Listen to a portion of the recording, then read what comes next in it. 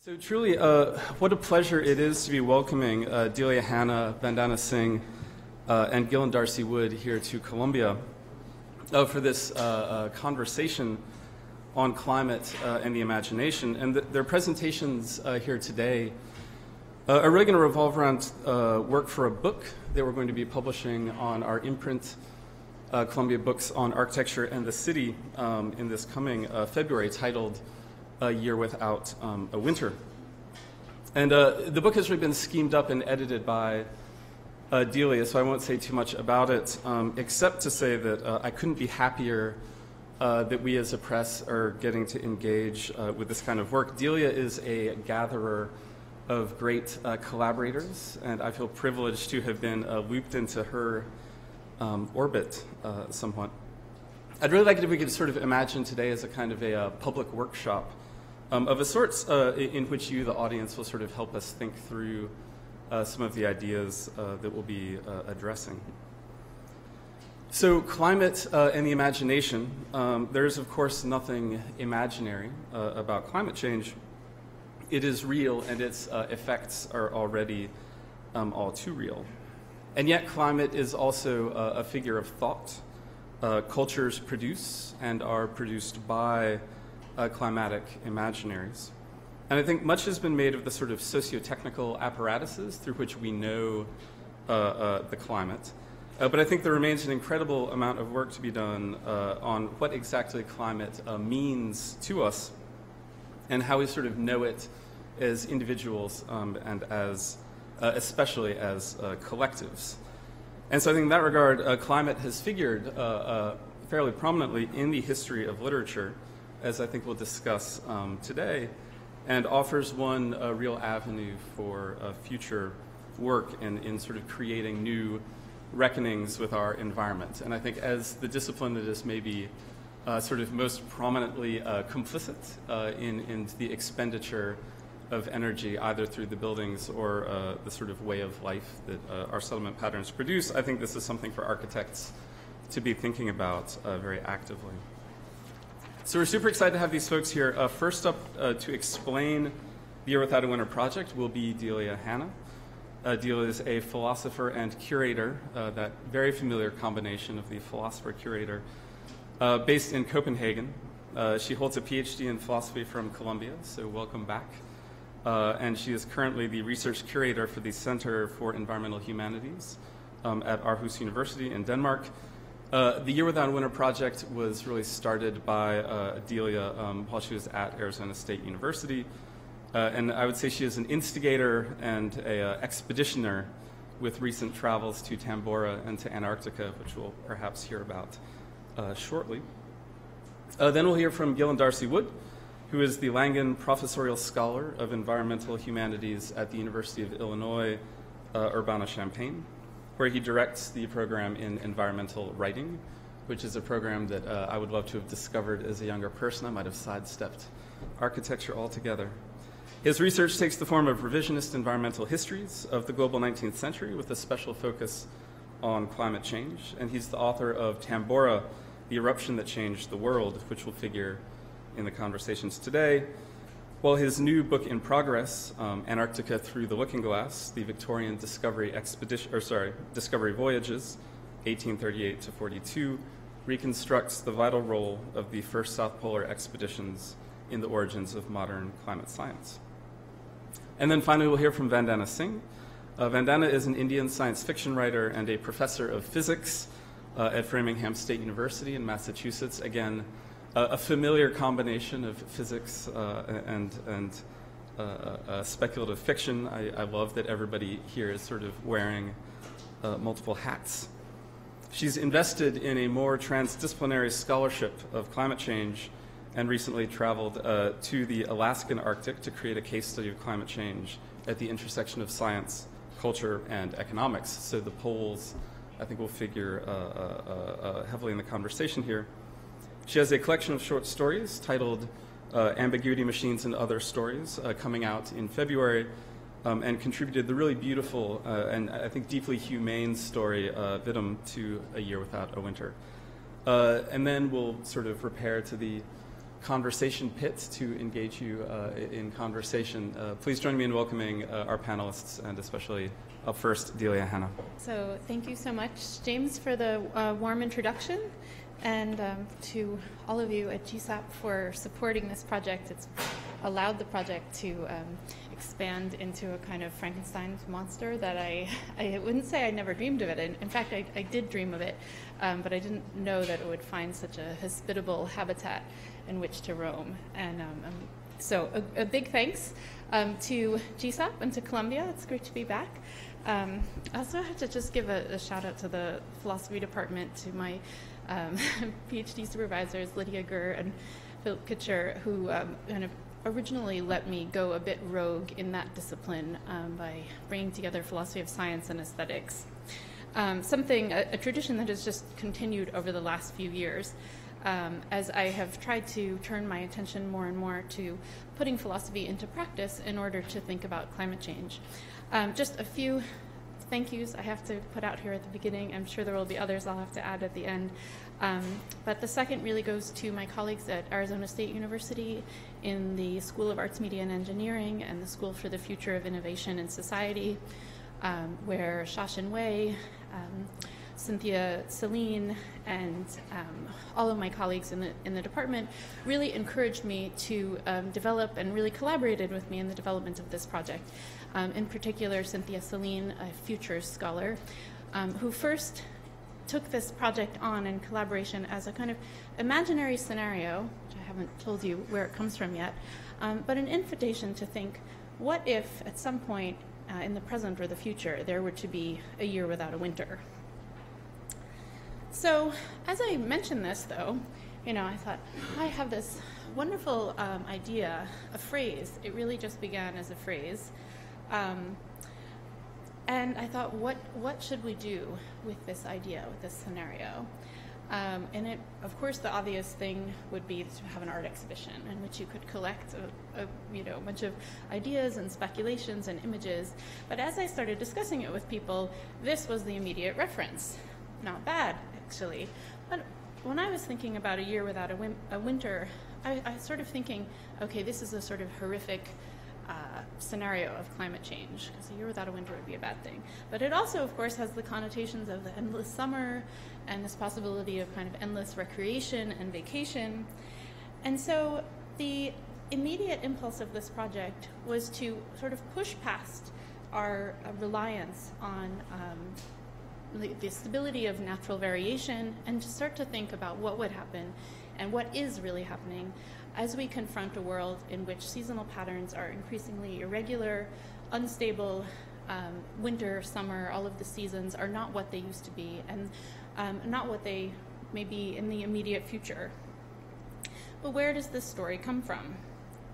Well, it comes from a story you may or may not know, now that we're in the 200th anniversary period of this historical moment. It's the story of how Frankenstein came to be written. So it was the summer of 1816. Mary Shelley was 18 years old. In fact, she was Mary Godwin at the time, not yet married to Percy Shelley. And she set off on a summer holiday on the Grand Tour, where she was with her lover Percy, and they planned to join Lord Byron, his doctor John Polidori, and his already pregnant lover Claire Claremont at this villa on the banks of Lake Geneva. But as they drove, as they moved southward, they encountered a kind of catastrophic weather, sort of inundated by torrential rains, washed out roads, cold, and a kind of dawning sense of horror, which Gillen Darcy Wood has described so evocatively in his book Tambora, The Eruption That Shook the World. But at the time, there was no reason to think that this was anything more than a wet, ungenial summer, as Mary would later say. So they proceeded on and did their best to enjoy their holiday. And she writes in the introduction to Frankenstein that was published in 1831 at the request of her publisher, who said, how could an 18-year-old girl have come to entertain such horrific visions of a monster, right? Which is a good question to ask ourselves in university when, we might feel the pressure to follow in her footsteps. And she wrote, "In the summer of 1816, we visited Switzerland and became the neighbors of Lord Byron. At first we spent our pleasant hours on the lake, but it proved a wet, ungenial summer, and incessant rain often confined us for days to the house. Some volumes of ghost stories, translated from the German into French, fell into our hands."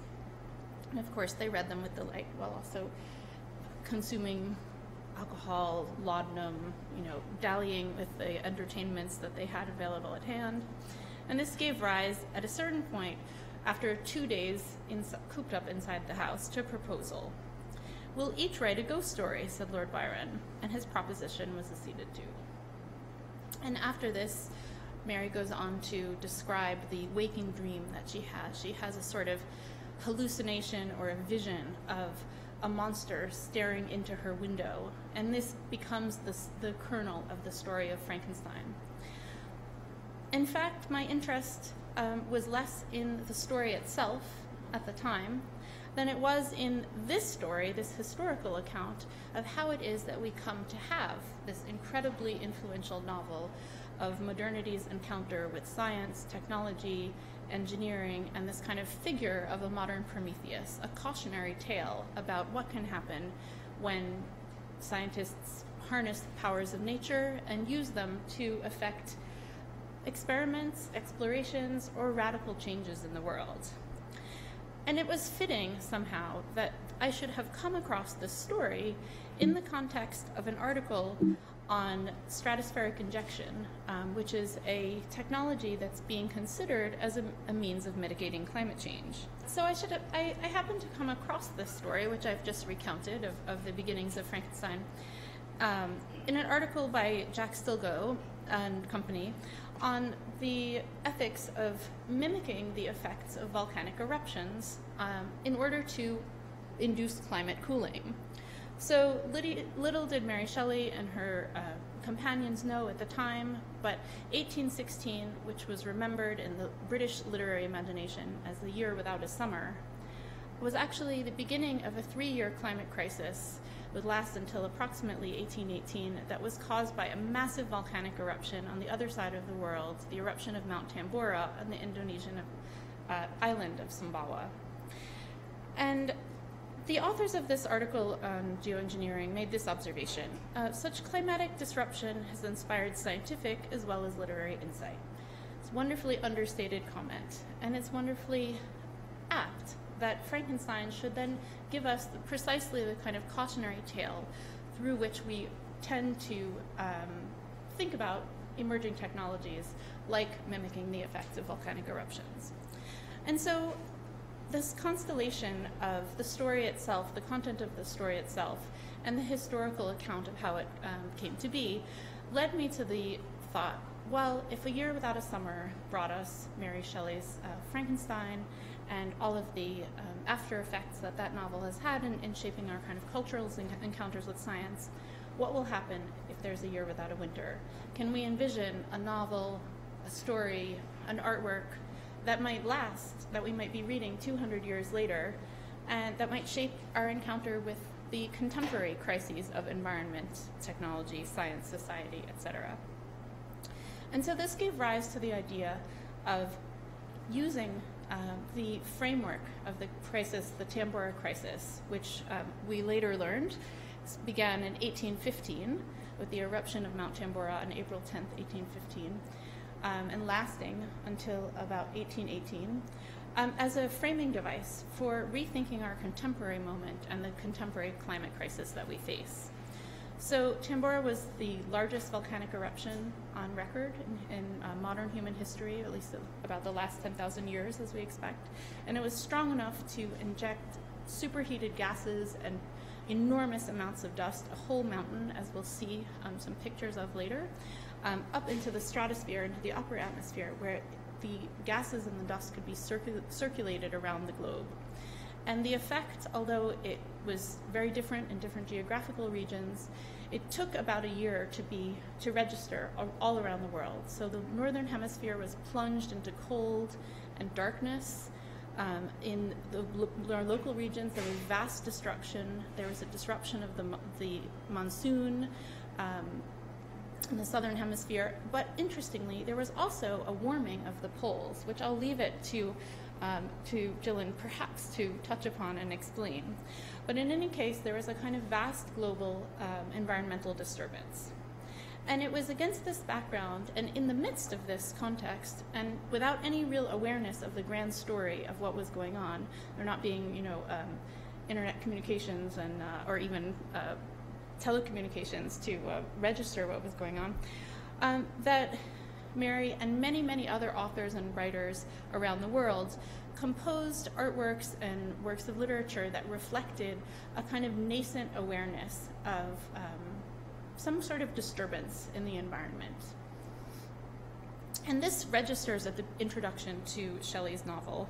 And I love this quote. It's told, and I wonder, just a quick question, how many people have read Frankenstein? No shame and not yeah. Okay, wonderful.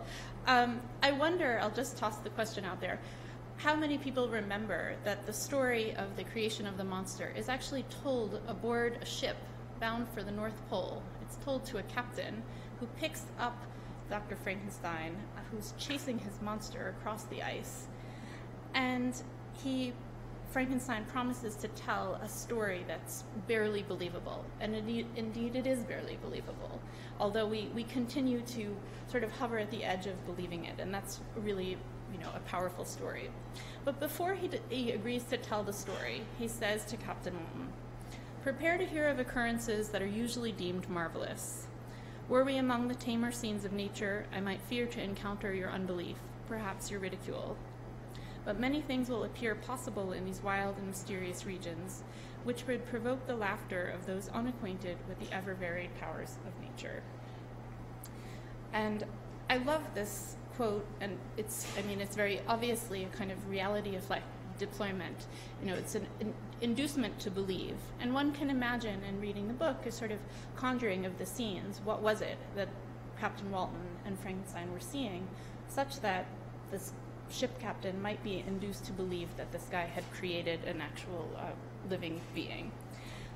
And of course, I was curious about these untamed scenes of nature, which we are increasingly invited to look at in portraits of glaciers and melting ice that we look on with a kind of wonder and horror in discussions of climate change today.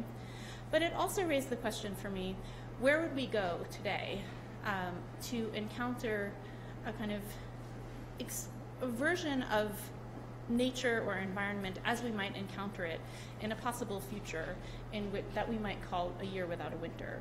So a year without a winter is really not about 1 year. It's about the prospect of a future without a winter, or a future without recognizable seasons.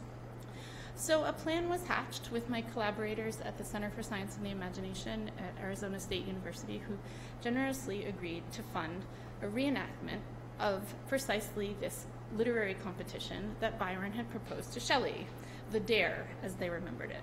And we were joined by Vandana Singh, along with 3 other science fiction authors, Tobias Bacal, Nadia Okorafor, and Nancy Kress. And we went for several days into the Arizona desert, which was our proxy for an extreme environment. I have to say, we did try to get our authors there in July, but we compromised for October when it was warm, but it was not quite as, it wasn't maybe quite as extreme as you can encounter in the Arizona desert in the summer. So we brought them to the desert in order to try to restage and recapture something of this constellation of environmental exposure, sharing of sharing stories, sharing kind of literary experiences, and discussion of the science of the day with a group of science fiction authors. So the event began at the university in the morning with lectures by scientists, including the oceanographer Hilary Hartnett, who's going to be, I'll maybe speak about later. She's contributing an essay to the book. My colleague, the futurist Cynthia Celine, a number of other scientists and experts that tried to conjure for our authors a sense of what the world might look like during a year without a winter.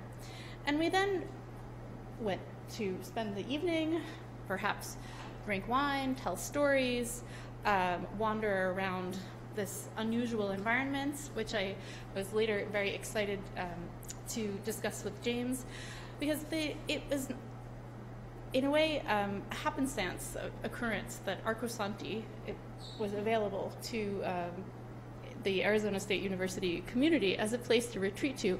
And we thought, this place is really cool, it's really interesting. We know it's interesting for architects. But actually at the time, what we thought of it more was as a kind of imaginary city and an imaginary environment for science fiction writers. So the opportunity to unfold the implications of Arcosanti itself in the context of a book with an architecture press has come later, but is something that we're really quite excited about. But I'll leave a bit of a discussion of the retreat for later, to discuss with Vandana and James afterwards. But I'll just to say that in reenacting the Dare, we sought to share some of the experiences that our kind of corollaries 200 years ago did. But what this event also gave rise to was the question, well, if the novel is a sort of quintessential aesthetic form of the 19th century, is what was able to capture a sense of the global, to sort of capture an emerging environmental consciousness, what's to say that the same artistic or aesthetic form would be the salient one today? So we also entered into a conversation about what other aesthetic forms might participate in the Dare. And from this point, we started to, what I have found with this project is that beginning at Arcosanti and beginning with this group of science fiction writers, I have been restaging the Dare over and over and over again in the company of artists working in a wide variety of different mediums. So these have included fashion, which from the early 19th century until today is always a register of our environmental encounters. Perhaps A Year Without a Winter would be a year in which people would be subject to endless rain, was a speculation of a Dutch artist, Anne van Galen. Or would we be able to confront A Year Without a Winter in the form of a sculpture? This was an iced over plant that I encountered at the Armory Show in New York last year. And I'm missing a slide, but I'll say another prospect was the possibility that it would be an artist performing scientific experiments or something that resembled scientific experiments. The artist Carolina Sobecka has been performing something that approximates stratospheric injection, geoengineering experiments, and actually enrolling geoengineers in thinking about the plausibility of her artistic practice and its ethics. But this particular object, this sculptural object, an iced over plant, captured my imagination last March. And as I was wandering through the Armory Show thinking, oh, it's so hard to see art in here, and I just want to see what's going on in the world and get out of here. And at that moment, I got a message from the curator of an exhibition that I had been long desperately hoping to get to be a part of, which was the Antarctic Biennale, a ship full of artists heading to Antarctica. And I got the message, if you can get a commission to write a review of the Biennale, I think we can find a place for you on the ship. So I thought, oh my God, of course, because in fact, my dream really, would be if I was to ask the question, what sort of artwork would emerge from A Year Without a Winter? I couldn't think of anything more apt and exciting than the possibility that it might happen on a ship bound not for the North Pole, as in 200 years ago during A Year Without a Summer, but for the South Pole during A Year Without a Winter. And like Captain Walton writing to his sister with his various laments, I think I probably said to my mother, I try in vain to be persuaded that the pole is a seat of frost and desolation. It ever presents itself to my imagination as the region of beauty and delight. And this experience, I think we have the old presentation. Sorry, we're missing a few images. There were, in fact, many unbelievable scenes, scenes that would be, one would have difficulty believing had happened had one not been exposed to the wonders of the pole. I can say more about Andrei Kuskin's performance later if you're interested, but it's just to say a man can survive buried in the ice upside down for quite a long time, naked in Antarctica. But what this experience cemented for me was that the intersection of exposure to extreme, unfamiliar, or kind of proximally extreme environments and a creative response thereto in any medium is the crucial force of what this project has turned up to be as important. That's one element, and the other element, and I'm sorry, I'm missing a quote that maybe I can share with you in the discussion, is a final comment that's made in the introduction to Frankenstein, in which this polar explorer is writing letters home to his sister and saying what he anticipates to find at the North Pole. And he says something to the effect of, the one thing that's missing from my voyage is the company of a friend to share my reveries and temper my impulses and kind of reflect back to me what it is that I think I'm experiencing on this search, this quest to achieve colonial domination and plant my flag at the pole. Because what has happened, the other aspect of this project that has become the most forceful for me is precisely that it's this enrollment of a broad group of people in what I like to think of as a collective thought experiment, a kind of living out, a reenactment of a story that allows this hypothetical scenario to have actually a life of its own. And to take me into places and into encounters with people and with environments that I might never have had, but if I had had them, and this is the crucial part, I wouldn't have had a way of narrating and organizing and kind of comprehending had I not been living my way deeply into this story. So with this in mind, it felt apt that given an opportunity that arose quite by surprise this summer when I was also doing my best to have a summer holiday, but I don't seem to be very good at taking a holiday. I am based in Denmark, and I was going to Thailand to go to the beach and relax, endless summer, maybe some surfing. But then it arose that this was not far from the source of my whole project, Tambora, which is on an island in Indonesia. And at the same time, the artist who I discovered had actually made that frozen plant, who I met in Antarctica, got a commission to do a piece on a glacier, about a glacier that had created a huge flood in Switzerland in 1818 during precisely the same climate crisis. So with Julien Charrier, who I'm very pleased is going to be doing the cover for our book, we made a final visit just this August to Tambora. And I'll refrain from showing you pictures of this lovely volcano, because what actually stayed with me as the most powerful image was the fog that we hiked through for many hours in order to reach the summit. And as with the retreat, and a little bit also with the retreat that we staged, it was a period where we actually experienced some profound self-doubt. Really, what are we doing here? Are we even going to be able to see it when we get to the top? Like, why? Okay, like this volcano is at the center of my story, but what will it mean actually to go there, to experience it, to see it? And I think this is a question that we have to kind of continuously ask ourselves in thinking about climate change, because climate change demands that we try to think the global, which is both imperative and impossible. And the effects of our activities on one side of the world can be dramatic in a place that we'll never see, and likewise we can experience things that are going on very distant. And I think this is one of the things that Vandana's fiction captures, and it's one of the things that strikes me as it must be one of the aesthetic impulses that will emerge as a powerful response to this challenge to think, what will we create during a year without a winter?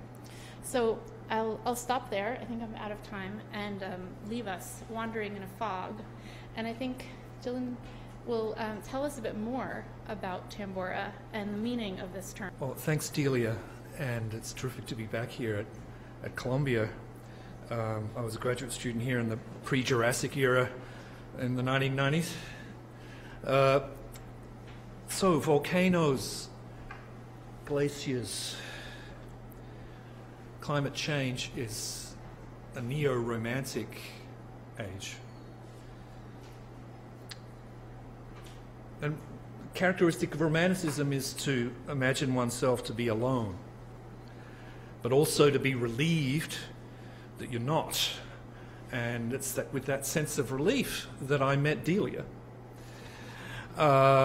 who we've been following each other like Frankenstein and his monster on parallel tracks through to Tambora and also to Antarctica. And I'm so glad that our paths converged and that I'm able to be involved in this terrific project, The Year Without a Winter. Now, Dehlia, being the kind of impresario that she is, she gives great permission and latitude for what one wants to do, which is a little unusual in the academic profession. So what I've done today is, the way that you framed the entire enterprise as a dare, I realized that with all Dehlia's effusive and welcoming energy, there was also an implicit dare to me to produce something for her. And when I heard about the constellation of contributors and the creative aspect of the volume, I suppose I went in a direction that I don't normally go and took some risks that I don't normally take. And I'm grateful for that. What I want to do is talk about my trip to Tambora, reflect upon it, and draw from a journal that I kept. In the spirit of Walton's letters to his sister, this is from excerpts from a journal that I kept on my journey to Tambora. And the other novel of 1816, not Frankenstein, but Jane Austen's final novel, Persuasion. So those two stories. This is called Notes from Tambora. In May of 2011, I travelled to the Indonesian island of Sumbawa to climb Tambora, or what was left of it. Its eruption in 1815 blew the mountaintop into the sky. A volcanic haze drained the world of heat and colour. 3 years of wild weather and biblical suffering. I brought one book with me to Tambora, Jane Austen's Persuasion, written in the colourless summer of 1816. And I brought a journal. I wondered what insights a volcanic pilgrimage half a world from Hampshire would bring to Austen's deathbed novel, From the Year Without a Summer. On the bone-jarring road out of Bima, I first see Tambora as a long grey giant under a blanket of cloud. One pothole too many, and our SUV bursts a tyre. I stroll across the pasture by the road in the view of the sea. This is Tambora's new coast, Tambora's lava landfill. I try to imagine an orange plume 40 kilometres in the air, trees like burning javelins into the sea, but I fail at that. It's too peaceful to conjure up apocalypse. Distant cowbells drift across the pasture like a faint gamelan orchestra. 72 hours ago, I was shoveling snow in a driveway in Illinois. The teleconnections of modern travel are like the teleconnections of climate. Fist-sized rocks, black and granular, are strewn about me. Volcanic debris. This is not a recognised tourist site. Souvenirs of a forgotten disaster are worthless. So it's the easiest thing in the world for me to reach down and pick up a rock, as if it had just fallen there yesterday, the hellish night of April 10th, 1815, when thousands perished in a fiery hour. I put the rock in my pocket. In the summer of 1816, Jane Austen battled to finish her last novel while her body rebelled. She suffered constant fevers and broke out in spots. Her head, her jaw throbbed. She carried a small cushion to press on her cheek, ineffectually, against the pain. There's no record of her treatment with leeches. She couldn't walk or barely hold her pen. Austen's heroine of 1816, Anne Elliot, is an avatar of the author's fatal wintry illness. 27 years old when Persuasion commences, Anne has lost her bloom early. According to the norms of the marriage plot novel, she's effectively dead. Persuasion, like the other great Tambora novel, Frankenstein, centres on the elaborate reanimation of a corpse. Anne's second chance at love with Captain Wentworth is Austen's fantasy of the second spring she herself will be denied. The summer after The Year Without a Summer, Jane Austen is dead. The name Tambora means to appear and disappear, there and not there, a volcanic name uncannily tied to our perception. The earth we inhabit that is both here and not here at our convenience, a volcanic eruption that is both a magnitudinous event and a giant hole, an author who is full of words but empty of person. We know so little about Austen and her last illness, a hollow woman. Her sister Cassandra made a small inferno of Austen's letters. The first committed to the flames were those that described too graphically the full symptoms of her 1816 illness. Austen's bodily fluids were not for posterity. If tubercular, then gobs of phlegm. If cancerous, then bouts of vomiting. As Austen wrote to her brother in July of 1816, it is really too bad, and has been too bad for a long time, much worse than anybody can bear.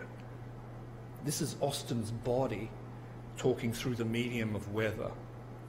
Oh, it rains again, it beats against the window. The pain, the pain. For Cassandra, it was vital to preserve the image of a cheerful, resilient sister who died uncomplainingly after a short illness. But Jane outpointed her loving censor by figuring her distempered body through the storm skies of 1816. I begin to think it will never be fine again. And sure enough, she never was.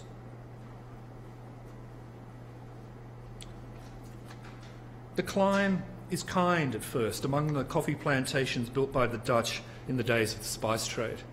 Slaves laboured here for 200 years under their Chinese overseers.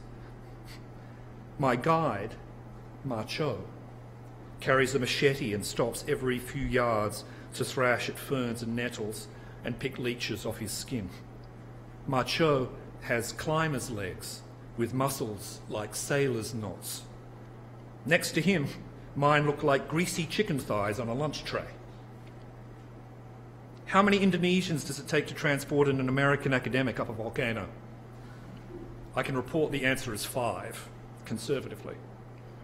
While I reapply insect repellent and take a puff of albuterol, my companions look at me pityingly, a helpless Westerner in the jungle, clutching his little medicine bag. I sip morosely on cups of very sweet tea. Persuasion and 1816. Summer denied was like love denied. Frankenstein's monster enacts the stormy destruction of 1816, while Anne Elliot is the storm's victim. A hollow woman, a stuffed woman, headpiece filled with straws of regret. Anne almost never talks. Her listless body, like her creator's, is empty of hope, the pale vessel for a season that never was. The summer of 1816 never did happen, except calendrically. A summer in deep winter masquerade. No sun, no warmth, no colour, like the end of days. Those who lived those weeks of rain underwent a peculiar unravelling. The mind insisted on summer like a wish list, a mental catalogue of pleasurable expectations, but the body only suffered in nutritional vacuum. In July, Austen commiserates with the Hampshire fire that it's bad weather for the hay. He comforts her with the reflection that it's much worse for the wheat. How much hunger subsists in that passing exchange? Empty bellies across Europe and Asia. In 1816, the starving peasantry ate cattle feed.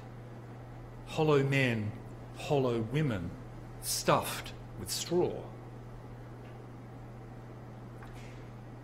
Macho takes conversation with clients seriously as a professional service. He practices sustainability management, though he enjoys no official title. In his village on the nearby island of Lombok, he advises his neighbours on the disposal of their ever-rising tide of plastic waste, bottles, bags, tubs, wrapping. At Macho's urging, his village no longer burns its trash in piles by the road. Instead, they've dug pits at a distance behind the store where they put all their empty plastic. When the hole is full to the brim, they set fire to it. Then they dig another hole, another hollow in the ground for more hollow stuff. In the bitter chill of the year without a summer, Austen rewrote her ending to Persuasion as if alert to the historical lie of happiness. Austen rewrites the conclusion, but the heroine rewrites the novel itself. First kiss barely enjoyed, Anne insists to her uncomprehending lover that she was right to refuse him 8 years ago, that their death-like suffering had to happen. She insists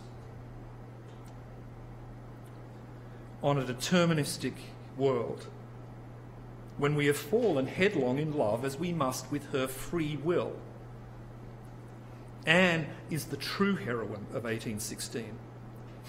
The lesson of The Year Without a Summer is not human self-determination, sweet reward of the liberal novel, but of people en masse as the collateral refuse of planetary persuasions.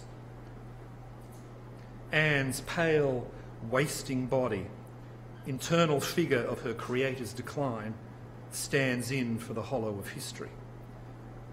In Austen's Tambora novel, historical romance craters beneath our feet.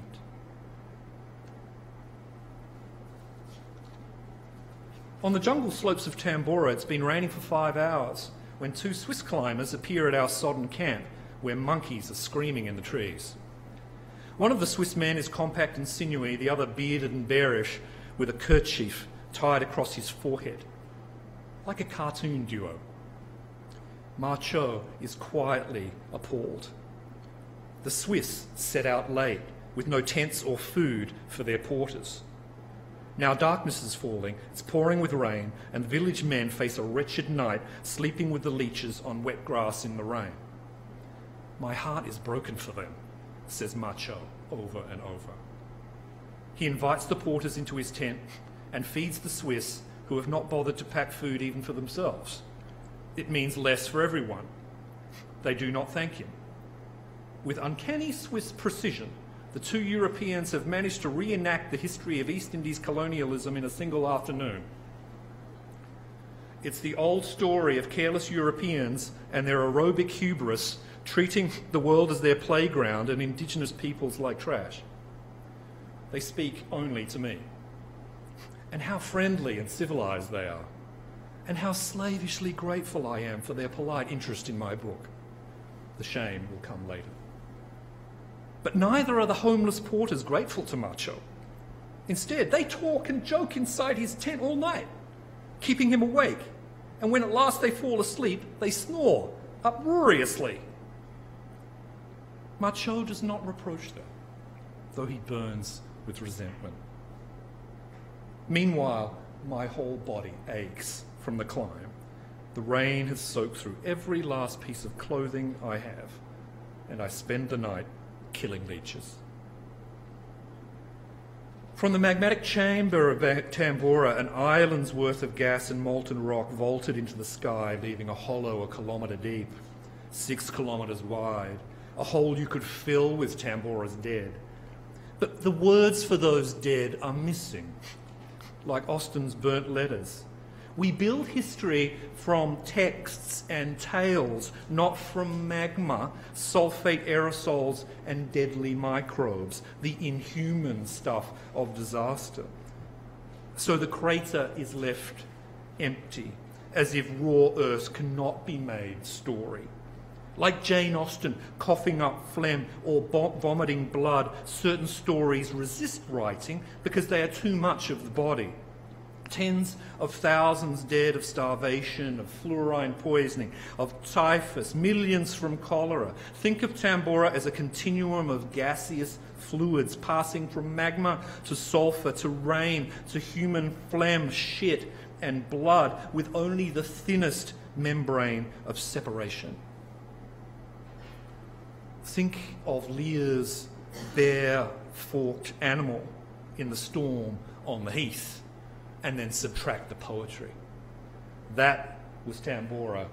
That is climate change. If seasonal affect disorder were a novel, it is Persuasion. Only in 1816 could bad weather be made into art, except perhaps in 2016 and beyond. In Austen's letters of 1816, she insists to family and friends that she's getting better, even as she's dying, summer and winter in one. In Persuasion, Austen's novel of dissimulation, we have 2 novels with 2 endings and 2 heroines. Anne's internal monologue insists on the hopeless status quo, while her body registers historical change, her connection to the biophysical world. With the return of desire, her colour returns. She grows pretty, not like her former self, but like a different person. Mr. Elliot lusts after her in a chance encounter, as if she were not his plain spinster cousin. Her father asks her what facial cream she's using, as if she were a Bath socialite. She's an alternate heroine in an alternate summer. Tambora is not Marceau's volcano. His is Mount Rinjani, across the bay on Lombok, which he climbs 30 or 40 times a year as a professional mountain guide. It was Rinjani that exploded in 1809, first cooling the globe and setting the stage for the climate chaos of Tambora. Near the summit of Tambora, Rinjani is visible across the sparkling blue sea. During its last eruption in 1994, when Marceau was a boy, he fled down from the mountains to the sea with the rest of his family, stupefied with fear. They lived on the beach for a week. Marceau is pleased for me that it has stopped raining, and that I will see what I came inexplicably to see. But when the clouds lift, and he glimpses the fearsome outline of Rinjani in the distance, he instantly forgets Tambora and lets out a whoop of joy. The rain beats on the window at Chawton as Austen fights the pain to eke out the last scenes of Persuasion. How to reunite the lovers? Of course, it must be raining, and the comedy must turn on an umbrella. At this point, at the lovers' maximum estrangement, Anne's repudiation of desire is a mind-forged manacle not easily loosened. In the shop in Bath, Anne insists to herself that she will walk the few steps to the window to see if it rains, not in hopes of seeing the captain. To reach the window against such crosswinds of cognition is an Olympian feat. She must traverse the shop floor while denying the floor, her body to cross it with, that the window exists, the street, the rain, and even that the captain is physically in Bath for her to see him. Why then do we shake our heads at climate denial when Austen demonstrates a a cognitive equipment so adapted to delusion. The lesson of 1816 is the rogue lesson of persuasion. Without sun and desire, life withers. Climate is written on the body, even as the mind rationalizes its freedom from earthly constraint. In the night, the earth reverberates. A deep sound, almost beyond hearing, like from the well of a dream. 2 weeks later, they will evacuate the entire peninsula. We wake to a light sulphurous mist, and Macho says, "I hope today isn't the day." Kept awake by his ungrateful Sumbawan tent mates, Macho has spent the night worrying how to tell me that I've come all this way for nothing, that it's too slippery and dangerous for us to climb the last mile to the crater in the rain.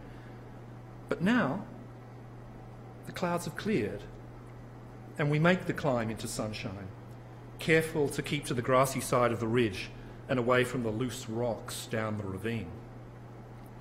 At last, at the rim itself, the grueling, step-at-a-time torture of the ascent melts into make-believe. The caldera opens up like a great pearl, blue-green pearl from the mountain depths. Tambora is a mountain without a summit, a volcano with no cone, a giant cyclops nursing its gaping wound. At the crater's edge is loose black sand. It slopes invitingly into the abyss. The wind is blowing hard at our back toward the depths. It plucks at my jacket, nudging me forward. Macho draws a line in the dirt 10 feet from the edge, as if Tambora needs baby-proofing. At Tambora's rim, all is exposed, all hollowed out. The aridity of a moon. That's the volcano experience. The earth has shed all vegetation, all pretensions of caring. It reveals its brutality, and we are like shells washed up. In my hollowed-out state on Tambora's brim, death seems like a lovely thing. But self-loathing is only self-love repackaged. That's the cancerous souvenir from within I carry down from the mountaintop. My fleeting distress is the meagerest residue of the historical trauma of 1815-18, in which the family dead went unburied. Mary Shelley saw monsters, and Jane Austen bore witness to her own dying through the pale gaze of Anne Elliot, her own creation, like the creature haunting Frankenstein. On the journey back to Bima, we stop at a tiny roadside station, crammed between the jungle and a swampy inlet. A bullock is stuck in the mud by the road. A girl serves us instant noodles in plastic tubs under the watchful eye of her father. She is clean and pristine, while we are filthy travellers. Piles of plastic bottles and trash line the road. Some of the piles are burning, sending plumes of smoke into the skies of Sumbawa. I know this obscenity of waste scandalises Macho, who has dug holes in his village to put their fresh garbage. But he makes no comment to the girl. She, after all, must live in it. The next day, I leave Sumbawa. The soaring cities of Asia and America pass by in a haze, like debris plumes of the built world. On the way, I see enough plastic bottles to fill 10 Tamboras. Thank you. Greetings, everybody. I'm so honored and excited to be here. Thank you, Dehlia and James, and everybody who made this event possible. Can everyone hear me all right? All right. I'm going to start with just a small extract from the story that I wrote for this volume. Winter is a memory he holds close.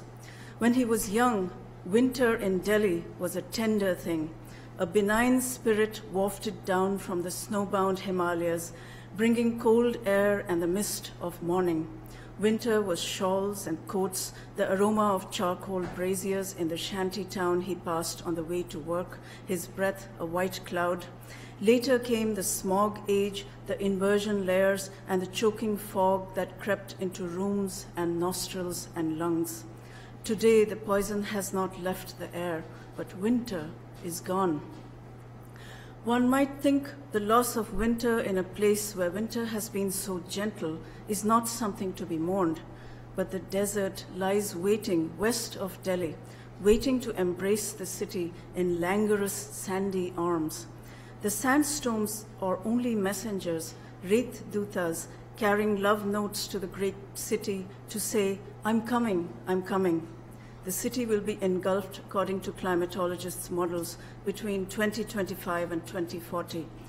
Dinesh wants to be there to see the two great monsters dance the dance of consummation, city and desert, desert and city. But before that, there are other monsters to consider. Monsters, winter, climate change. I come here to you as a sort of hybrid, an alien from the third world, an accidental immigrant washed up on these shores over 2 decades ago, that can speak Bostonian occasionally. My coming to the US was brought to you courtesy of fossil fuels, literally and otherwise.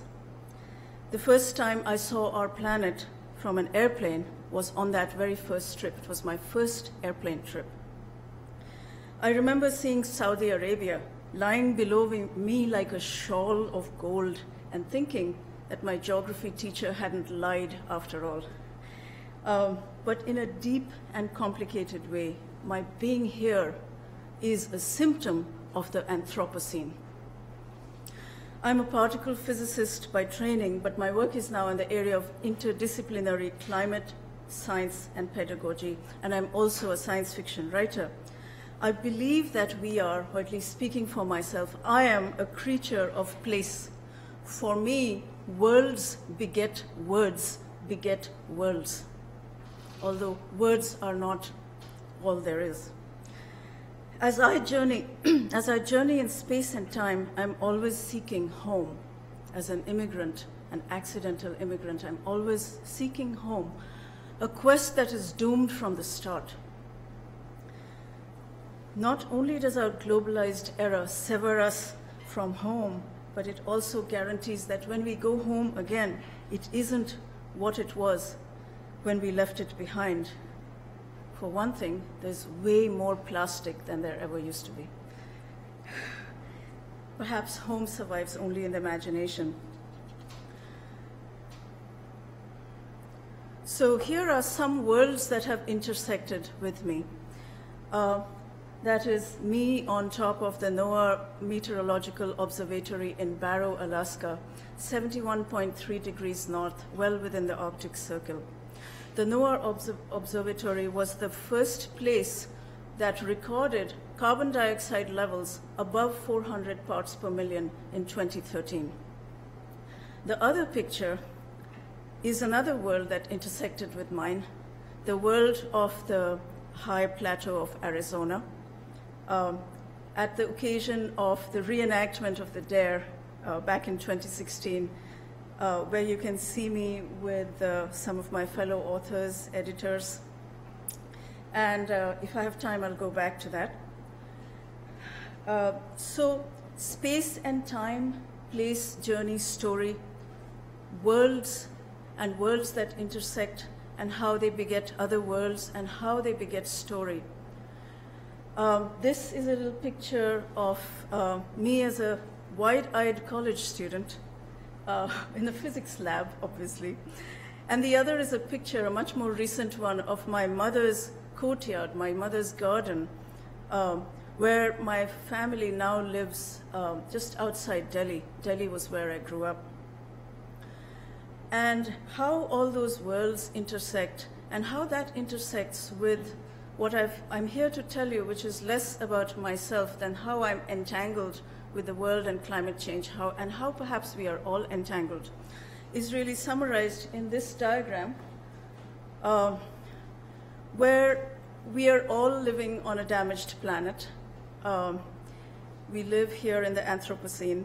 And one of the things I realized much later, thinking back to that very first plane trip from Delhi to America, was when I saw the Earth for the first time in its fullness and its roundness, that I was an Earthling, and that I had multiple identities: Indian, woman, professor, bad cook, all of those things. But one of them was Earthling. And the other thing that I do now, apart from trying to figure out what it means to live on this planet as an Earthling, is to come up with, or try to come up with, transdisciplinary pedagogies for teaching climate physics. And all of that feeds into writing science fiction, imagining other world makings through science fiction, and being part of more than myself. I am, for instance, at this very moment, indebted to phytoplankton in distant oceans for more than 50% of the oxygen that I breathe. I'm indebted to the Amazon rainforest and all of these systems and creatures and beings that I don't even know about. So I'm a node in a wide nexus that goes beyond the human. And it's that beyond human aspect that I'm very interested in exploring, whether it's in the classroom or through writing. So being a storyteller, I'm particularly sensitive to story. And in fact, it's that storytelling ear that I've developed since childhood that led me into physics, that led me into trying to hear what protons are telling us, for instance, and realizing that non-humans have stories to tell that are perhaps just as interesting and sometimes perhaps often more interesting than the stories that humans tell about humans. And the question that's before us is, what is the Earth telling us? And we all know what it's telling us now, that the Earth is warming, that climate change is real, that it's happening because of human activity, specifically the burning of fossil fuels. And I don't know how many people have read Naomi Klein's book, This Changes Everything. Margaret Atwood's famous statement that it's not just climate change, it's everything change. So looking at everything change, looking at everything, how can we, who are so local, so localized, so encouraged into this kind of solipsistic individualism, how can we possibly have the guts to imagine everything and imagine changing everything? So I'm going to ask that question in a different way that relates to my field and also to my searches and wanderings and eclectic readings and researches into a new kind of pedagogy. So to ask ourselves the question, how did we get here? How did we get to this point in space and time where we're actually seriously talking about the end of the world? How did we get here? And so when I started exploring and I looked back into my own field, and I discovered something. I discovered that that what we are caught in is a framework for looking at the world. And so I'm going to use the term Newtonian paradigm as a oversimplification that covers a lot of ground, but nevertheless describes what I'm trying to say. A paradigm is a philosophical and theoretical framework, as we know, that gives us a way of making sense of the world. And the way I think of it is a superstructure of sense-making concepts arising out of our intra-action, to use philosopher Karen Barrad's term, with a particular way of looking at the world, of choosing what to look at the world, which is what the word cut here means. And that includes our unexamined assumptions, and it's about time we examine those. But what is the Newtonian paradigm?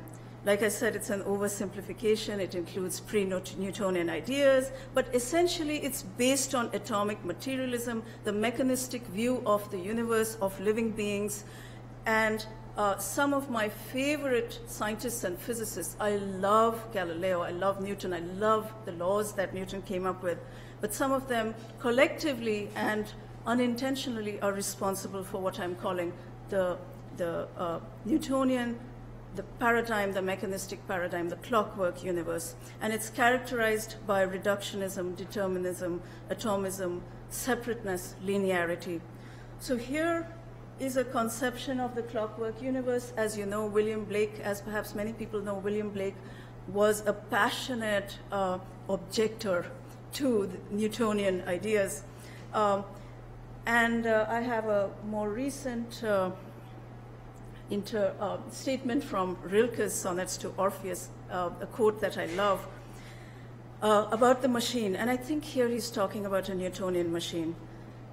So we ask the question that if indeed, if it's true that we have to understand where we've come from in order to understand where we are, and if that means taking our unexamined assumptions and examining them, making the invisible visible, then what we have to do is to go backward a little bit and understand why we are here and whether climate change can explain what we are, the current moment. So I'm going to go forward a little bit. These slides are merely signposts to make a few points. I'm going to try my very best not to exceed my time. But one of the things about global climate is that it is what we call a complex system being one of multiple interacting parts, which, if you want to be technical, is basically are strongly coupled nonlinear interactions, but essentially the interactions are such that they're just as important as the parts. So if you take an analog clock and take it apart and understand all the gears and springs, you have understood the clock. A clock is a Newtonian machine, but a climate and other systems, like for instance our body's endocrine system, are complex systems. Understanding the parts only takes you some of the way towards understanding the whole. And as Aristotle said, passionately arguing against Democritus's atomic materialism, the whole is greater than the sum of its parts. So I acknowledge Aristotle's ghost in the room at this moment, because we cannot describe the system, a complex system, on the basis of its parts alone. So some of the things that we do know about complex systems are that they have feedback loops, which I'm going to explore a little bit further. Feedback loops can often be destabilizing if they are, for example, like the most famous feedback loop in the climate system, the ice albedo feedback, where, well, let me have a character from my story talk a little bit about that. So here is this piece. So my story has different characters in different parts of the world, because I'm trying to engage with this question that how can we as locals, as individualists, how can we dare to imagine something that's global and something that's connected? And so that's why my story has multiple characters in multiple places, and it's what I hope is a valiant failure and an attempt to go towards the kind of literature that actually speaks to our time. So here in the story at this moment, the character Dinesh, whose thoughts you were witness to in the early extract that I read, is reading an old letter from a lover of his who is now on the moon for a mining expedition.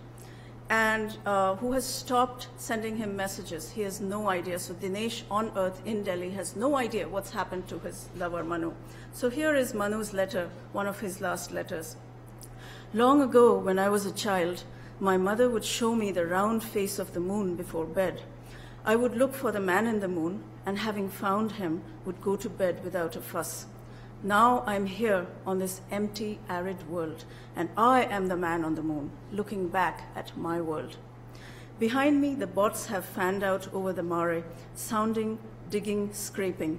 Instead of building large, as we can do on Earth, the mission has focused on building small, fast, numerous little intelligent machines roving over the surface, looking for minerals. I volunteered for this mission because I thought that pillaging the moon was better than pillaging the Earth. But for some time, I have not been entirely certain of this. I'm changing here slowly in some way that I can't understand. Perhaps it's the cold. Imagine being 200 degrees below zero. That's how cold it can get here. Winter has permanent residence on the moon. Even inside my suit or in my little hab, I am cold. I shouldn't be. What I miss is sunlight falling on snow in the Himalayas. There is no snow here. This is a dry world. The snow queen wouldn't be happy here, even though it's always winter. The snows are vanishing on Earth too. When I left the International Orbiter on my way here, I sent back a few high-res images of the Arctic. Have you seen them? The North Pole, free of summer ice. It's astonishing how quickly the sea ice vanished. It's the power of the accelerating feedback loop, the vicious cycle, heat the air and water, melt snow, warm the air and water even further, which melts more snow until all the snow is gone. Dinesh sees his life too as an endless accelerating loop. Nothing seems to move in his life except in circles, like his desire for a cigarette, then the self-disgust and avoidance, then sweet desire rising in him again. So, feedback loops.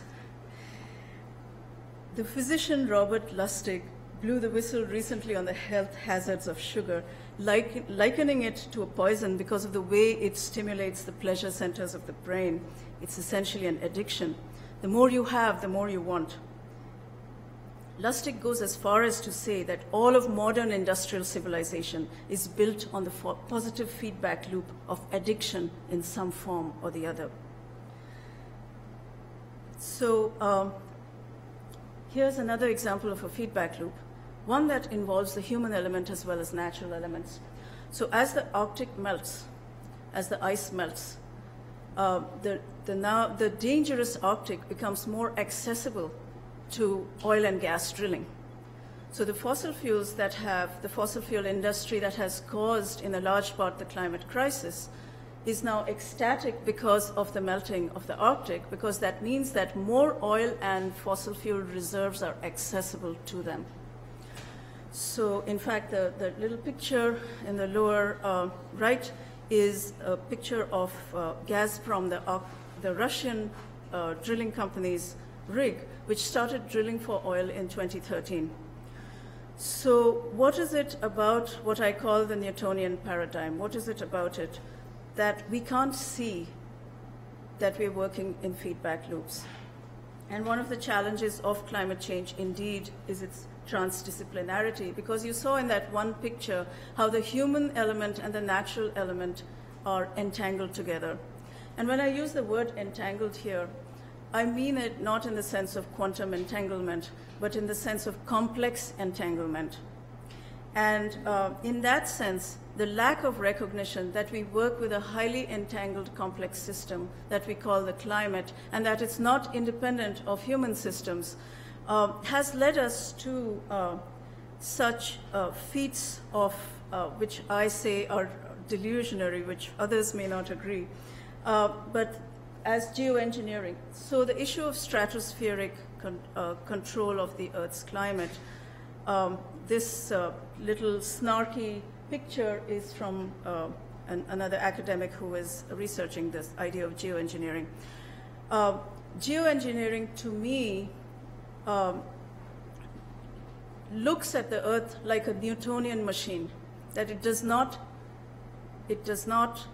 recognize that it's a complex system. A complex system has surprises. It has feedback loops and tipping points. It has sudden accelerations. It has sudden changes. It has unintended consequences. The Newtonian machine is entirely predictable. It's entirely deterministic. It is a way for us to imagine control where there's not always control. And the irony in all this is that the Newtonian paradigm, which has given us this world today, and if you think about the impacts of the Newtonian vision, it's the Industrial Revolution and everything that follows from it. It's the way we live our lives. Consider, for instance, the nuclear family, which has been an exception in human history, something that has been here on a mass scale only recently, since the Industrial Revolution. Think of the impact of Newton's paradigm on our lives, on our economics, on the assumption of mainstream economics that, for instance, economics is led through, or well-being of a society is led through individual humans acting in rational self-interest. Social atomism, separateness, the Newtonian machine, with us whether we recognize it or not. And the irony is here. The universe is not Newtonian. So going back to physics, my area, you can see the XY plot here is something that I've adapted, taken from a textbook that I use. And what it shows you is where Newtonian physics fits in the grand scheme of things. So on the x-axis, we have size or distance. And Newtonian physics occupies a range between 10 to the negative 5 and 10 to the 22 meters. And then on the y-axis, you have speed.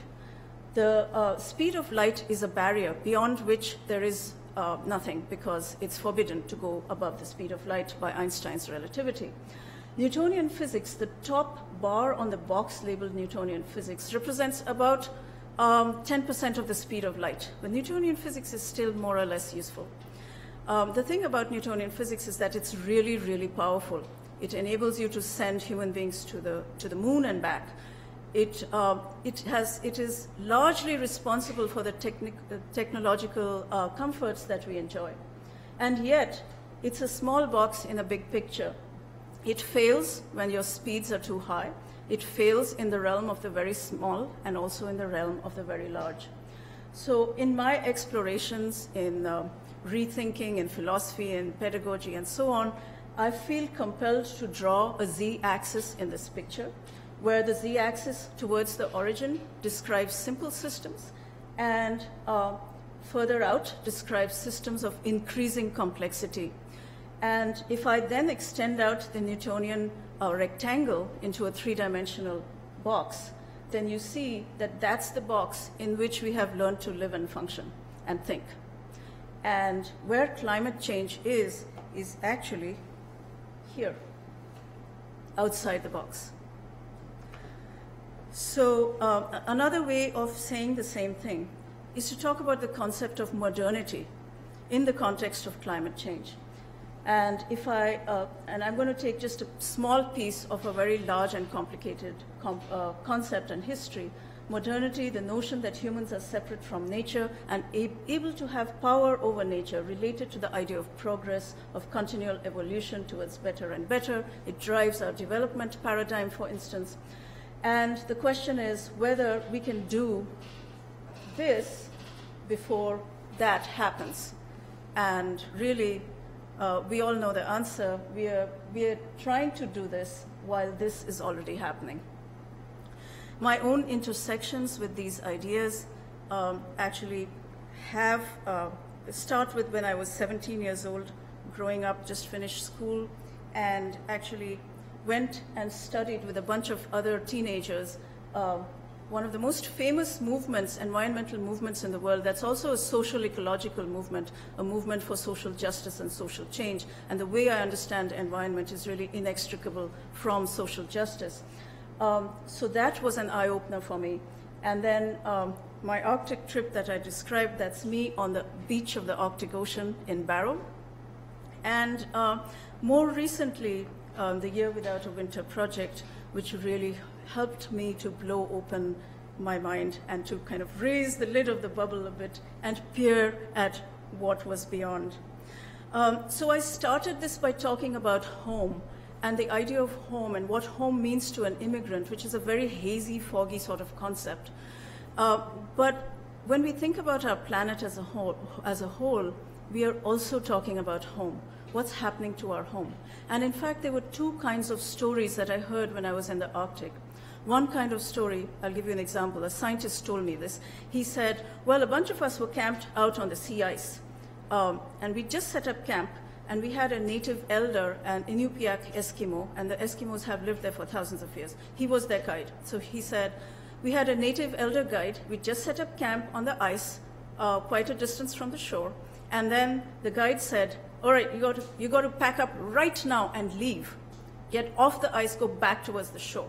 The scientists looked around, the instruments weren't saying anything, the air was mild, the sky was blue, nothing on the weather stations, but they listened, they packed up, they left, and as they went towards the shore, there was a resounding crack, and the piece of ice that they were on broke away from the shore ice and floated off into the Arctic Ocean. So that's one kind of story I've heard about the fantastic attunement with their environment that native peoples, indigenous peoples have that we've lost. That sense of home where you have a constant interaction with your surroundings. We've lost that. The other kind of story I heard, however, was this, that the change in the Arctic is so weird, the weather that they're experiencing is so strange that there's nothing in ancestral memory of the Eskimo peoples that can speak to it. And the ice has thinned out so much, the floating sea ice has thinned out so much that it's actually dangerous to make trails, to cut trails for the whaling season. But what's more, native elders are now saying that they cannot interpret the land as well anymore. It's as though the land that birthed them and raised them and fed them is starting to speak a different language. So even the people who haven't left home and don't want to leave home are seeing that home is becoming unrecognizable. So how do we engage with this? And I'm not going to take more than a couple more minutes because I'm mindful of the time. I'm going to race over this slide and not really say very much about my philosophical influences. What I really want to get to is this slide, where if we look at ourselves as part of a complex system and say, how can we engage with the climate crisis? How can we make a difference? Well, one of the things we know is that if you change your light bulbs and buy an electric car, it will make absolutely no difference. All right. This is very, very discouraging because we've been taught to think on an individualistic basis. However, if you think of yourself as a node in a network, and one where you're pulling on the links, you're shaking the links up, you're being shaken as well, because it's not as though you can step out of it, okay, and then say, hey, this is a Newtonian machine, I'm going to try to fix this. Okay, you can't do that. You're caught in the middle. So the one thing we can do is to recognize that we are nodes in this network and then see what we can do to push or pull our connections to allow ourselves the humility that we can also be changed as we make change. And as we see that, I'm remembering Indra's net, which is a concept from my own culture, which is basically the idea that the universe consists of a net of jewels, jewels caught in a vast network where every jewel reflects the whole. And I'd like us to be able to think of us as being part of an Indra's net, so to speak. And I believe that in thinking that way, we'll avoid the hubris of the technologists who are looking at climate as purely a technological problem. And if we think about it, we think about the Newtonian paradigm, the idea of thinking that the universe consists of parts. If you understand the parts, you understand the whole, and so on and so forth. The machine as a deterministic machine that you can control by adjusting a few parameters. Think about it as a child's terrified dream or desire for a home where everything is safe, everything is controllable. It comes from fear. And our entire modern industrial civilization, I believe, is driven by that fear, that child's conception of a home that can never be a home of absolute safety and control. And instead, I invite you to enjoy being part of this vast and utterly fascinating and incredibly rewarding network, where to enjoy it fully, we also have to accept death and suffering. So ultimately, and this is my last slide, what I try to do in my work and my writing is to bring back place, to find a marriage of the local and the global through all of these different things. And I'm going to end with a line from Sahil Ludhianvi, who is a poet from India, and I'm going to quote it in Hindi first and then translate for you. He said this, he said, "Aao ki koi khwab bune kal ke vaste." And what that means is, come, let us weave dreams for tomorrow's sake. Thank you. Thank you all so much. I can't tell you how much I enjoyed being able to welcome words and stories into this room. I mean, I think architects are very much storytellers also, although usually through other means. And so I think we have a lot to learn from this kind of work. And I appreciate this invitation to join this sort of web of dreams very much. I would actually like to turn it over to our audience pretty quickly, since y'all have gone on this journey with us, and since we don't have too much time. But I do want to start maybe with one question, which maybe I shouldn't ask because it could be that a lot of folks in the room haven't read this book, but I would actually like to maybe bring up Amitav Ghosh briefly and his text on the Great Derangement, about why climate has generally been absent from fiction so far. And Vandana has written a really great review of this recently that I recommend looking at. But one of the comments that Ghosh makes is that when we think about this era of the Anthropocene, which I think many have wanted to sort of revise to something like the Capitalocene, in thinking about how capital has enacted these sort of transformations of the globe, he insists that the other term that we have to keep in play is empire. And that's a thread that I think I saw running through everybody's work, is that reckoning not only with capitalism, but with the sort of history of empire, both the asymmetries that sort of produced the condition that we're in, but also the kind of cynical desire to preserve those asymmetries. I mean, I think this is at the root of a lot of climate denialism. It's not that the science is actually up for debate, but rather that the outcomes that it leads to are the thing that are being in some way denied. And so I guess my question would be, in the realm of the sort of fiction, the artistic, the literary, how could we sort of pick up on where Vandana ended and think about techniques, perhaps very activist techniques, about helping us to think beyond the sort of individual space that I think, as you so nicely put it, belongs to the sort of 19th century novel, into rethinking our collectives and contesting, I think, these sort of legacies of empire that result in the situation we find ourselves in. And perhaps even how might that implicate a sort of architectural imagination along with it, if anyone wants to go there. And then audience questions. I'm going to resist the urge to weigh in on this in order to hand it over, and also leave some time, because I'm curious what the audience how they might respond to that, and also other questions you might have in mind. But Vandana or Gillen? I appreciate your bringing up empire, since I'm a product of colonialism, as you can tell from the language I'm speaking at the moment. And I think that it is ignored often in the discourse.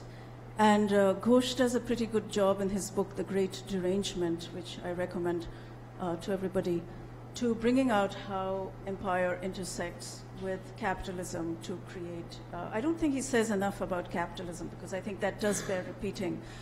And also science is also implicated in that. So for instance, much of botany, for instance, comes from scientists accompanying colonialists into these new countries and cataloging the plants and animals and so on. So science is also a product of colonialism in that respect. And much as I love science, I have, to paraphrase Robert Frost, a lover's quarrel with it for that reason. I think that, and I really appreciate, Gillen, you're bringing up Macho's story because, not everyone would have done that. Not everybody would have talked about the guides on the journey. And I think in recognizing, like if you look at geoengineering, I'll just end with this comment and then hand this over. One of the issues with the stratospheric injection of aerosols is that the last time that something like that happened naturally, which was the eruption of Mount Tambora in the 1990s, one of the things it did was to disrupt the monsoons. Now, millions of people depend on the monsoons in South Asia. So geoengineering, tinkering large scale with the systems of the earth is also an ethical issue. So who's going to be on the wrong side of it?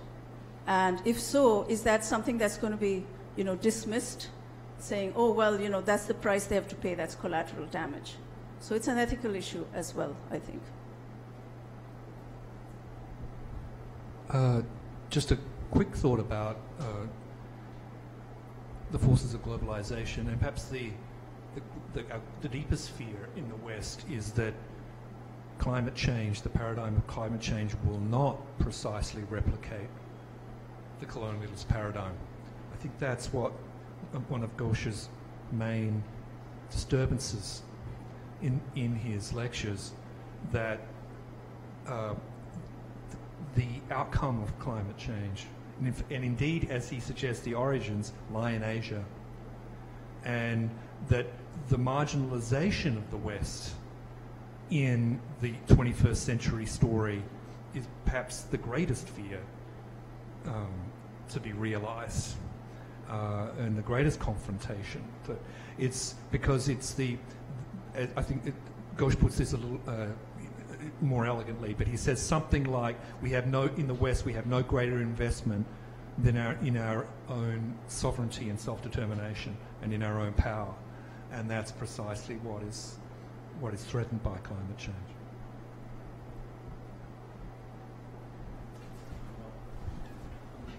Thank you so much for the talks. I wanted to ask whether it seems like the project is a really interesting attempt to produce a kind of interdisciplinary phenomenology of climate change in many, many different registers to tease out the complex dimension of it. And I wonder, to do so, you have to take climate change as a figure, as an aesthetic figure, not only as a technical problem, right? And I'm really on board with that. And I wonder if it's possible to do that in a way, so you've brought empire, we have capitalism, and I wonder if it's possible to do that without a figure, an aesthetic phenomenology of socialism as well. Socialism as a kind of dialectical couple that is perhaps intrinsic to the birth of climate change in the terms you've put it, but also because it gives us perhaps a little bit more of a hopeful, even if it's also has roots in a kind of Newtonian model, but understanding its connections to also anti-colonial practices, decolonial, anti-imperialist practices, and post-colonial practices, it also perhaps offers another lineage, which is very political, towards attempting what you're trying to do.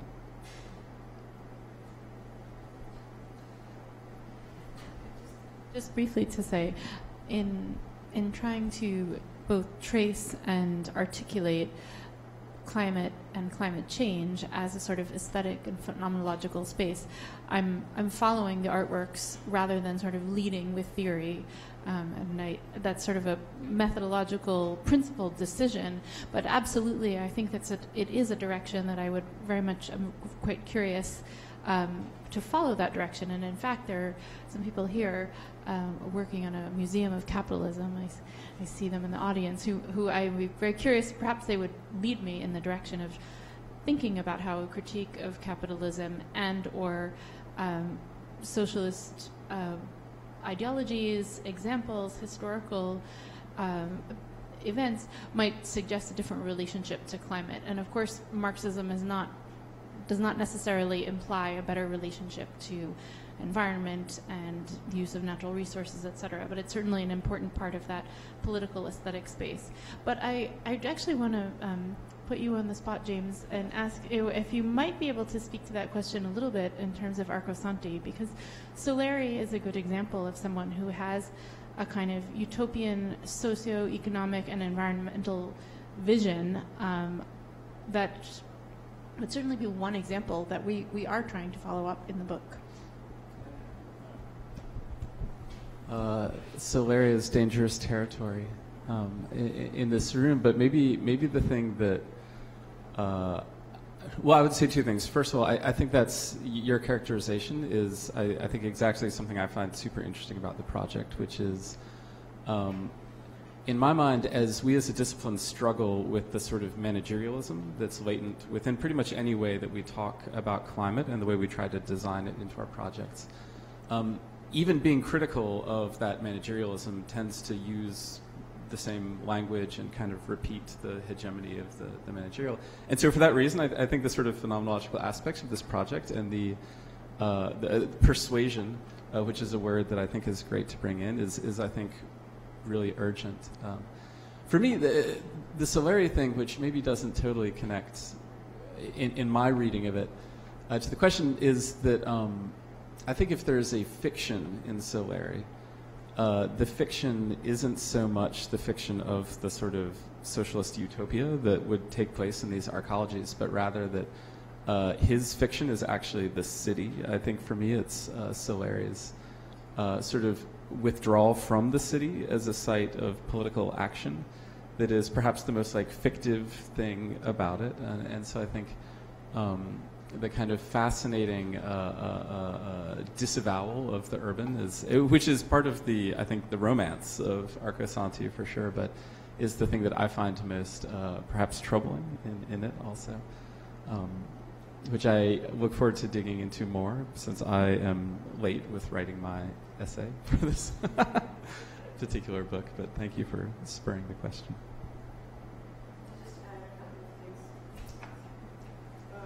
I just want to add a couple of comments. One is that I wish very much that art would walk outside on the streets more often, because having it shut away doesn't reach as many people to engage with it. And I wish that we could also have more examples of architecture where you have trees growing out of walls and things like that. I grew up in Delhi where everyone keeps the windows open all the time, and so we had birds nesting inside the house sometimes, and it was just this interpenetration of spaces that actually formed who I am. I mean, I was raised by non-humans as much as by humans. So I wanted to comment on that I think art needs to be out there. And but the other thing I also want to say is that I think that there's great potential in socialism, but I also think that, and one of the things I've been doing is looking at indigenous cultures, particularly because they are under threat from both the fossil fuel industry as well as climate change. And I think they have things to remind us of without, falling into the noble savage. I'm not trying to go there, but looking at a lot of indigenous cultures, including some in India that I've been following their struggles. I think they have something to give us of where they don't have a conception, some of them, of nature or environment, because those are separation words. Those presume a separation. So I think that where we are probably going is a place that's both very old and very new. taking elements from old cultures, from political economies, ideas like socialism, like certain kinds of anarchism as well. So it's a very exciting place to be in the sense that we're kind of reinventing our species.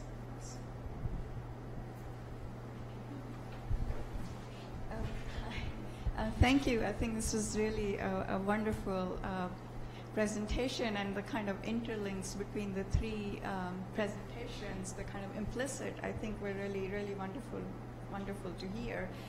But I did want to sort of immediately ask, the questions that are somewhat immediate at hand, and that has to do with the current politics and the kind of elephant in the room, whether it's, Trump in here or Modi in India. They are changing the kind of overall sort of sentiments, and the kind of language we are all fascinated with, including in the architecture school here, and the kind of work we are doing is not something that's necessarily translatable to, to the kind of politicians. They're probably not even paying attention to that. So, as we are thinking of these large feedback loop systems, even these little, hopefully brief, but who knows, kind of trajectories do have a large impact, I believe. So what, I'm just wondering if you have any thoughts, given your work and particularly the kind of imaginative language and transdisciplinary connections that you're all making. What effect, if any, do you think would have on the kind of immediate politics that I think is doing actually, we're already seeing, big kind of damage and perhaps a regression of that, in some ways I feel like, a lot of time, energy is being kind of wasted on the kind of regression that's happening with the immediate politics. So I would really love your thoughts on this. Okay. So I'm very sensitive to the idea that art not exist as a kind of merely palliative, have a merely palliative function and be a kind of replacement or consolatory substitute for other forms of action. And Vandana's point about the problem of conservation, as Dick Cheney once put it, conservation as a personal virtue. That to repeat the kind of the forms of atomism in our practicing climate solutions will be to fail, and that the bottom line is we need a mass political movement for change. There's, as Vandana's talk clearly explained, this is a systemic issue, not one that can be acted upon really from within, but in kind of total way by some sort of mass movement. And that's the predicament we find ourselves in at this minute, where that kind of political, in a way, the question that I ask myself is the Trump moment accelerating forms of resistance that need to happen anyway. Is that the silver lining to the misery? And in part response to the earlier question is always go back to the idea that climate change is the single greatest failure of market capitalism, but also that a social system that is not ecocidal has yet to be invented.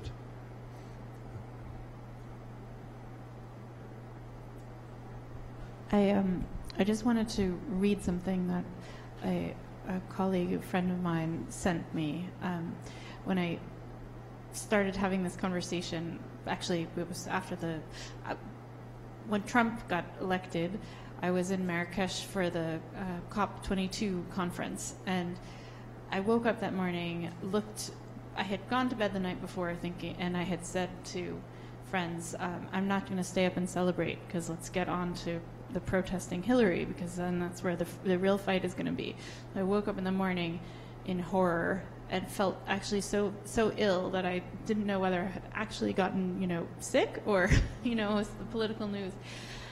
And it, as it did, I think, for many of us, it just set about this new situation where all of our attention was consumed by just the horror of the situation, to the point that actually going to the COP22 that day, it was almost like it was the second day of the conference, and it was almost like it was over. There was no one could talk about anything else. And I actually thought, well, what am I doing? It's a nice book about art and science fiction and philosophy, but really this is crazy that I'm doing this project. And I went back to my childhood dreams of being a Greenpeace activist and a hero and chaining myself to a nuclear reactor. It was the only impulse I could think of. And when I came back to New York for a visit the next time, I spoke with a friend of mine who's a poet. His name is Enrique Enriquez, and he reads tarot cards as poetry. And so I usually talk to him about the strangest things, the play of metaphors and images. But this time I wanted to talk about Trump, obviously, because I couldn't think about anything else, especially since I'd seen someone in a Make America Great Again hat for the first time at customs and thought I would be ill. And he warned me against the possibility to pay attention to anything else, being exhausted. And he sent me this really short little poem of sorts. He's learning Italian. He said in Italian, the word for gazing is guardar. And guardar is the Spanish word for keeping, as if our gaze would prevent things from being lost. And whatever that means, I keep it very close to me, because I have somehow in this project, and I guess maybe in all of my research and curatorial practice, had some sort of deep faith or belief that paying attention and gazing will be important, even if we don't know when and how it will bear fruit. I mean, maybe this is a philosophical faith, because since we still read books that are thousands of years old, or maybe no one has read for a few hundred years. And absolutely, there are huge political fights to be had, and making art is not a substitute for that. But I think at least for some people, to be very present and very reflective about the situations that are going on around us is important, because somebody needs to notice, and not all of us be so busy and so overwhelmed by this barrage of catastrophes that drain our capacity for attention, and actually, as clickbait, kind of feed off of them. I think it is a sort of rebellion in a way as well to turn off the phone, turn off the news feed, go somewhere, whether it's very close or very far away, and count bottles of plastic bottles, or look into a volcano, or see a melting ice sheet. And I guess I think some of that gazing and guarding needs to happen. Could we have to surrender the room, but I was thinking it would be kind of fun to just gather all the questions that you wanted to ask real quick, and we might not answer them. Anybody have any last? Let's end with questions, please. So thank you, everyone. I'm really excited for the book. This is such a nice taste. But my question was a little bit off of that one as well. Just if I really appreciated how you went back to, really the beginnings of calling the characters and the people with whom climate change really began, and even it began before then with Empire, and calling all of those characters that it was already starting then into the dialogue, and in that way seeing ourselves as being part of a much longer reach of time, and also time into the future, and that negotiation between the time of Empire and the current moment now with urgency, and then seeing into the future for beyond our own capacity, the reach of ourselves, our lifetimes, and wondering if you could talk a little bit more about that kind of paradigm shift of thinking, also with the complex system, that the complex system also involves that reach of time, and how that attention between urgency and history that I think is so interesting to go back to those concrete moments and those characters has been for you in your kind of shifting thinking about how to act now upon these long and deep systems. Thanks. Any other questions to put on the table before we get a provisional answer?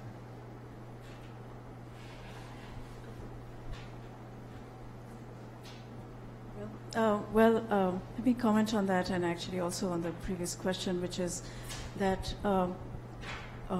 I think we do have to look to the past to see, for instance, when young people, when 18-year-old undergraduates come to me and say, what can we do? That to understand how social change has happened in the past, and it's a very interesting enterprise. I don't know if historians look at it from a complex systems perspective or not, but if they could, I think we need to start talking to each other. If I were to, there's no magic bullet, but if there was one, it probably would have the words connect, connect, connect inscribed on it. I think we have to make meaningful connections across disciplines, but also across people. And I'm like a really shy person. My favorite place is under a rock, but I'm here right now, because even though I'm not very comfortable, but because I think it's important, and because I want to get over this and be able to reach people and connect with people and have them affect me and change me. So I think meaningful connection, whether it's in the context of immediate movements, for instance, if you hear something is happening and you have to be there and you get all your friends and family there, and fight for political change or fight for policy change and so on and so forth. But also at the same time, guard what is precious, the fact that we have air to breathe, and the fact that the world is still beautiful, and that our bodies still need good nourishment, looking after ourselves. This is not an argument for hedonism, but it's also an act of rebellion to guard what is precious and important, as well as to connect and as wide a way as possible, so that we actually connect in a way to put ourselves at risk, our sense of comfort, our sense of privacy, our sense of individuality, to put all of that at risk because too much is at stake. So, and part of it is time and history and learning from what the past can tell us. I think that's a beautiful point, and what I was trying to say in my story at the moment on the mountaintop was that self-flagellation and self-loathing is not a pathway, and the future that you describe, the kind of activation that you're describing, exactly makes that point that where I think there's a lot of liberal political headbutting that goes on, and self-typecasting as the kind of where we're simply trading in liberal guilt and shame, and that there needs to be a kind of a revolution in consciousness as well that enables us to see beyond that and imagine the new paradigms that will be forced upon us before long. The last point that I'll make is that there's one of the narcissistic bubbles that we can burst. It's precisely the one that you talk about, which is the bubble of presentism, which is also a bubble of exceptionalism, that our moment is unique, that what is important is only the latest Twitter feed and the latest news cycle. We're in this kind of accelerated presence, and this doom-filled future. But in fact, history is liberating. Historical connections, and not only, in my new work, which is on Antarctica, is actually beyond the historical record and into deep time. And I can only speak personally that I begin to reflect on deep time and geological processes and biological processes of deep time, and that is a lens through which to rethink the human has produced the little, the little efflorescence that I've needed personally, artistically and intellectually, to be able to keep going. I think we we all need to find that way of that means of self-nurturing. Well, I think we should leave it there, but thank you so much to our panelists. Thank you to you for embarking on this collective journey with us. We look forward to continuing the conversations. So thanks.